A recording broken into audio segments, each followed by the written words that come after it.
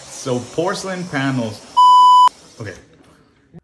Porcelain panels finally made their way into the box stores. Floor & Decor being the first one to carry porcelain slabs in their stores, okay? I walked into my local Floor & Decor, well, one of them, because we have 4 now, and just to find out they have a display of only porcelain slabs that are beautiful.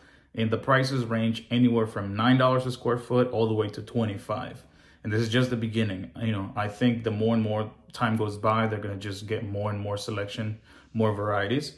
So in this video, I'm gonna run down the basic process of installing these slabs.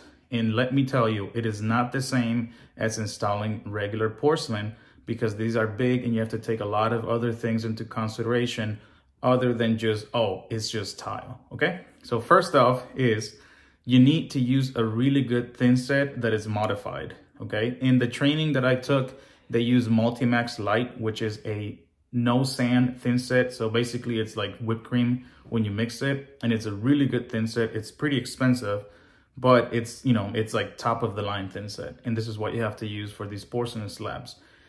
Second of all, you have to use a certain type of trowel. There's 2 kinds.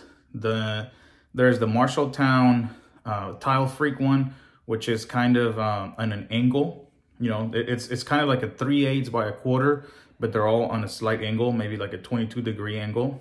And then there's also the Euro trowel notch, or Euro notch trowel, something like that. But it's Euro something. It's kind of wiggly, so it's also kind of like a 1/4 by 3/8, but it's wiggly. And the difference in these trowels from regular trowels is that these are supposed to not need, you know, when you set regular tile, you put it down or you put it up on the wall and then you wiggle it, and that's what kind of gets the ridges collapse, and then you get 100% coverage or 95. Well, on these slabs, you don't have that room. Once you put that slab in place, you know, we're talking a 5-foot by 10-foot piece, you cannot wiggle it. Like that thing is just not moving. So these trowels are supposed to not need that wiggling motion in order for the thin set to get full coverage, because they are in a little angle. So when the piece sets, then you automatically, by pushing it into place the right way, you get the right coverage, right? Now, pushing it into place is another thing. You can't just set these pieces on the floor or the wall and then just start stepping on it or hitting it everywhere and just expecting that this piece is going to sit the right way. You're trying to get all the air pockets out. And how do you do that? You do it in a cross motion. So first you do the center, you go forward, back, then back, forward. You end up in the center again. Then you go left, right, and then you go right, left. You end up in the center. And then you start working yourself in quadrants. And same thing. You move yourself a little bit to the right, you go back and forth. A little bit more. So this is a motion that any air that's trapped in the middle will eventually work its way out to the side, okay? And this is very important, because if there's any air trapped in between, you know, like say in the middle of the piece, eventually that air is gonna still stay there. So it will be a void, and you know that piece will become weak at that very spot. Eventually you could have issues, you know, especially if you have that void towards a corner or an edge. This could be an issue that could lead into breakage, and you don't want that, okay? So we've covered 3 things: thin set, trowels, and way of setting. Also, if you're setting more than one slab, you're gonna need clips, you know, leveling clips. There's a huge variety of leveling clips. In this class that I took, they used LPM or something. There's some green ones that's like a 3-piece, but honestly, you could use whatever leveling system you feel comfortable with already. And you want to use them pretty close, because these slabs, you know, they're going to require maybe a 1/16 of an inch grout joint at the most. And you want that to be super flat. You don't want to have to, you know, lippage from one piece to the other and then slice your foot across, because they can be installed on the floor. Make sure you understand which ones can be on the floor, which ones have to be on the wall before you go on and just purchase your slabs. So we've covered 4 things right there. Another good thing is you need that rack with the suction cups to move these things around. There's no way around that. Yes, you could move it by yourself, but you're most likely going to break it, because you're going to create tension. These things, they're so thin and so large that they will bend. And when they bend too much, they will snap. And if they snap, they're really, really sharp and you could get injured. So do not attempt to move it by yourself if you do not have one of these racks. They recommend to do it in between 2, 3, or 4 people, even if you have a rack, because you have to take into consideration that you're going to be moving through doors, hallways, and, you know, up the stairs. I mean, a bunch of things. So make sure you buy one of these racks. The more suction cups on the rack, the better, because you leave less sections free and that they could bend and break. So definitely look into a rack. There are several kinds and several brands. Just do your research and buy a good one that's gonna let you move this material from the, you know, to the garage into the cutting station and then into the bathroom, okay?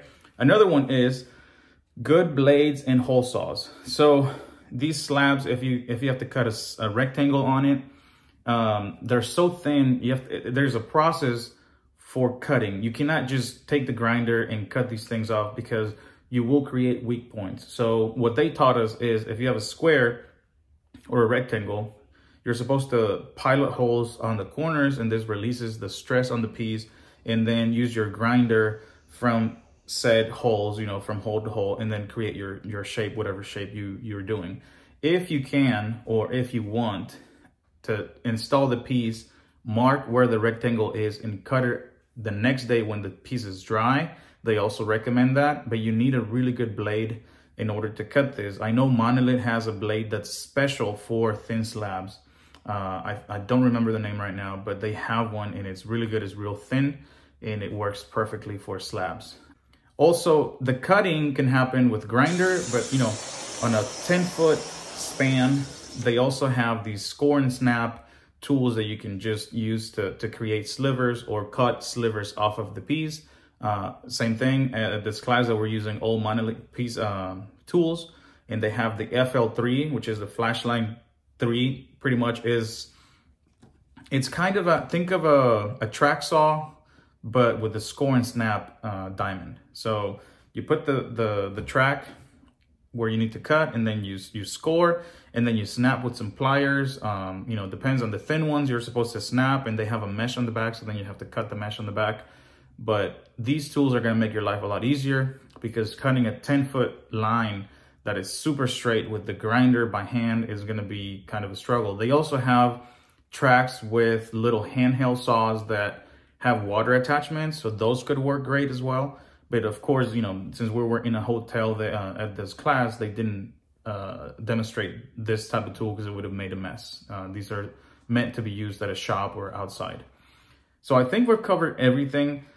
Really, if you're embarking into a remodel and you're thinking of using these slabs, do your research and find a good, decent installer that's at least taken a course or two on the installation of these slabs. Definitely don't attempt it yourself if you've never done any tiling, if you don't have any tools, because by the time you buy all the proper tools, you might as well just pay someone who's reputable and knows what they're doing.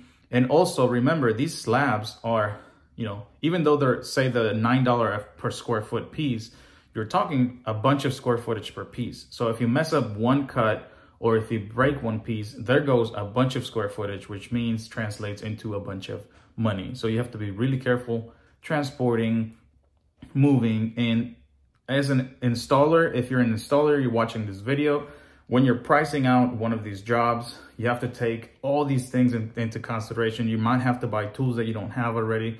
You definitely have to look into the slabs being delivered to the job site, so you don't have to transport them in your car or your truck, and then you break them in the transporting to the house, and then it becomes an issue.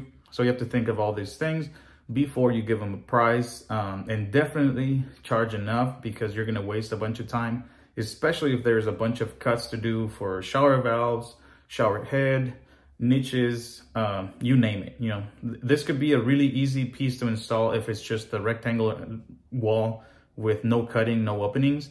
But if you're doing a whole shower with benches and stuff, it could become a really big pain in the butt. So make sure you're on top of that, and good luck if you're attempting it. And this is just the future, so you got to get ready for it.